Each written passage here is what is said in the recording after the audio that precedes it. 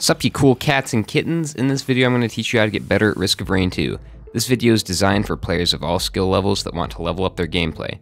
I have over 2,600 hours in this game with over 300 Eclipse 8 wins, and in that time I've learned quite a bit. I have 5 tips for you that I can guarantee will improve your runs and help you impress your friends. Tip number 1. Don't worry about how much time you're spending on a stage. This is advice you won't hear from many people. You may have been told that you should be spending 5 minutes a stage as a general rule. I disagree with this completely, and I think it's very bad advice to give to a new player. The idea behind this is the difficulty in Risk of Rain 2 is always increasing, so by limiting the amount of time you spend on each stage, you'll be keeping the difficulty low, and the monsters won't outscale you. Now, this isn't inherently a bad strategy, but there are a number of problems with it. For one, it requires you to be very efficient with your looting. If you're only spending 5 minutes on each stage, you really have to rush and take whatever items you can get, and because you're getting so few items, you really can't rely on them. When you're only getting a couple items a stage, those items need to be really good. The survivor's skills alone are not enough to carry you through this game. Items are essential. You're gonna have a tough time learning the items in the game if you're not picking very many up either. 2. From a difficulty scaling standpoint, this strategy doesn't do what it claims to. 5 minutes a stage is very simplistic and assumes difficulty is calculated by time, which it isn't. Difficulty rises every time you complete a stage as well, and it's a lot more complex than time equals difficulty. I see a lot of people struggle with this strategy, and my advice to you is to not worry about how long you're spending on a stage. Try to get every item on the map as efficiently as possible. Sometimes this can mean more than 10 minutes a stage, and if you're new to the game, maybe even longer. The more you do this, the faster you'll get, as you'll be learning the maps a lot better than if you were rushing. You also learn a lot more about the items and have more time to fine-tune your build. As a general rule, items make you stronger faster than time makes you weaker.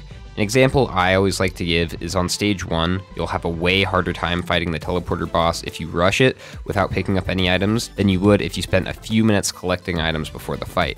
Even though the boss in the first instance had lower health at a lower difficulty, the fight is much easier only having a few items even if the boss is quote-unquote harder. Tip number 2, don't use artifacts. No! Artifacts. No! Artifacts. Yes! Now, I love artifacts. This channel was built on finding wacky ways to break the game with them, but with that being said, they don't teach you very much about the game.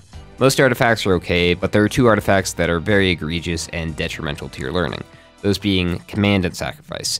Initially, these artifacts can be very useful to help you get into the game. I found players that use them regularly hit a plateau with their skill level. The artifact of Command lets you pick your items. Needless to say, this is very powerful, and it guarantees every run to be a god run. I feel like there's some obvious problems with that, but the main one is it simply takes away the roguelike experience. A large part of this game is getting random items and being able to adapt as a player to whatever the game throws at you. Command takes this away. With this artifact, there's nothing to adapt to when you already know what the next item is going to be. This artifact can be fun to experiment with for new builds, but I found that people generally pick the same items over and over with this artifact and stick to what works. By playing with the randomness, you're getting a lot more opportunities to try new things and become adaptable as a player. Sacrifice is a little less harmful, but I would still argue it's not a good idea to use it regularly. Sacrifice changes the way you loot. With this artifact, you don't have to learn the maps, you can just sit in one spot and farm monsters forever. I also think this artifact gives you more loot than in the normal game, especially on the later stages. And there's also something to be said for these artifacts taking away from the core experience of the game. Obviously, if you find Command Sacrifice fun, who am I to tell you otherwise? But for me personally, I find I have a lot more fun when I'm being challenged and I have obstacles to overcome. Tip number 3, and this is arguably the most important one. Learn how to dodge attacks. Now, this may sound like obvious advice, but this is something that not a lot of players do. Or at least this isn't a priority for most players. There are 2 ways to deal with enemies' attacks in this game. The first is to take it like a champ and hope you have enough healing to recover in time for the next time you get hit, or you can simply not get hit in the first place. I see most people using the former strategy rather than the latter, for good reason. Risk of Rain 2 can sometimes feel like a bit of a bullet hell, especially if you're not very experienced with the enemy's attack patterns. Healing from damage is a lot easier than avoiding it altogether. However, this strategy doesn't teach you anything about the game and can hinder your skill. Now, I'm not saying to create a Quizlet set to meticulously study every enemy's behaviors. That would be insane and really boring. Instead, try to rely less on healing and invest those items into movement speed and items that make you dodge easier. The next tip will also really help you learn this. But while I'm on the subject of adopting a more mobile playstyle, I would like to mention when charging the teleporter, you don't need to stay in it the whole time. If you're getting overwhelmed, there's no need to repeatedly slam your head into enemies until one of you wins. You can leave it and come back. If you've ever played Call of Duty Zombies, you can hoard monsters in this game in a very similar fashion. The same principles apply in Risk of Rain 2. It's a lot easier to fight monsters if they're all in one place than trying to fight a battle on all fronts. This is something that will come to you naturally if you follow my next tip, which is tip number 4, play Eclipse. Eclipse difficulty is one of the best tools you have for learning the game. If you don't know what it is, Eclipse is essentially just New Game Plus mode. There are 8 levels of Eclipse. It starts on Monsoon difficulty, and each time you beat the game, you move up an Eclipse level and a new modifier is introduced to make the game harder. Beating an Eclipse level does not carry over from survivor to survivor, meaning you'll have to beat the game 104 times to conquer this game mode. And I know that sounds like a lot, but honestly it's a blast, and I wouldn't recommend it if I didn't think it was fun. If you feel like you're starting to get the hang of Monsoon difficulty, I encourage you to give it a try. You can even play this game mode in multiplayer now. Each Eclipse level teaches you something new about the game. It starts off pretty simple. Eclipse 1 makes you spawn on each stage with half your maximum health. Aside from nerfing Engineer's turrets a little bit, this isn't too bad. It's basically just Monsoon difficulty, but you have to pay attention to your health bar a little bit more. Eclipse 2, teleporter radius is half the size. This teaches you how to strafe, and that sometimes you have to walk away from a fight to win. Eclipse 3, fall damage is doubled and lethal. This is where things start getting tough. This forces you to pay more attention to how you play, as simple mistakes can now be very punishing. Eclipse 4, enemies move 40% faster. This makes you pay more attention to movement. Getting distance from an enemy is now much harder without movement items. Eclipse 5, all healing is half as effective.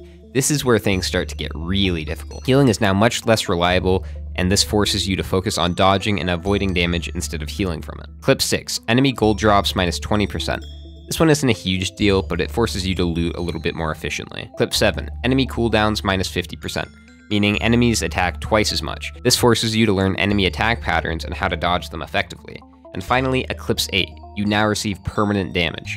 This isn't as bad as it sounds. Only a portion of the damage you take is permanent and it resets on each stage, but this modifier once again puts an emphasis on the importance of avoiding attacks instead of recovering from them. If you can dodge attacks effectively, the new safer spaces and oddly shaped opal items are incredibly powerful because they really complement the more mobile playstyle. If you're only getting hit once every 15 seconds, you'll block the majority of the damage you take.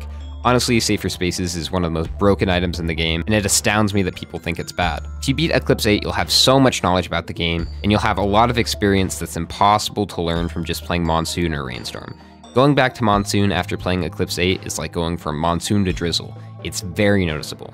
Unless you abuse Lunar, which brings me to my next tip. Tip number 5, limit your Lunar usage.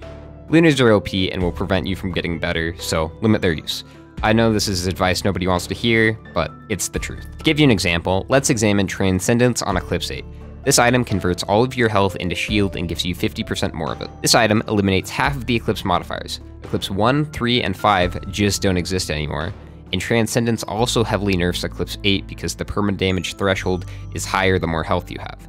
Needless to say, this makes the game a lot easier, and in my mind this defeats the point of Eclipse difficulty. Feel free to use it, just know you're hindering yourself from getting better. I have a couple other Lunars I want to go over. Spinal Tonic. This is a Lunar equipment that gives you 100% more damage, 70% more attack speed, 20 armor, 50% more health, 300% more passive regen, and 30% more movement speed for 20 seconds. The downside to this item is you have a 20% chance to gain a Tonic Affliction that reduces all of your stats by 5%, which might be balanced except this debuff is removed while Tonic is active, meaning you only need 4 Gestures of the Drowned and a couple of fuel cells to have this active all of the time. Gesture is another Lunar that's pretty ridiculous. You greatly reduce your equipment cooldown, but it's activated automatically. Oftentimes, the automatic activation is beneficial to runs and not a hindrance like it should be. Combining Tonic with Gesture is still the most powerful thing in the game, even with all these crazy newfangled Void items, and I think that combination in particular will really prevent you from getting better, which is exactly what Big Pharma wants. Say no to lean, it's an opioid, you'll get hooked. Glass is another Lunar item I'd stay away from. This doubles your damage but halves your health. This is very powerful, particularly when stacking it, because it's exponential. 1 glass is twice as much damage, 2 glass is 4 times as much, 3 is 8, and so on. The health reduction is a legitimate downside, but it doesn't outweigh the benefit of doubling your damage. Having your health doesn't really matter when you're killing everything instantly. I don't think Lunars would be so bad if you couldn't just stock up on them in the bazaar after stage 1. And I'm not trying to be elitist or anything. If that's something you like to do, great, it's a PvE game, who cares? But I do think if you play that way, you're detracting from your own experience with the game. There's loads of things you can do to get better at the game, but these are the most important things for me to learn, and I hope they helped you with your runs. If you learned something, leave a like or comment something like, I have a massive PP and I'm not insecure about it at all. I have a lot of great content coming to the channel. I've took my time making content with the DLC because it didn't seem right to make informational content on something I'm still learning myself. but I feel like I have a pretty good grasp on it now, and you should start to see a lot of content coming out. So subscribe. All right, that about does it. Have a great day, everybody. Ta-ta for now.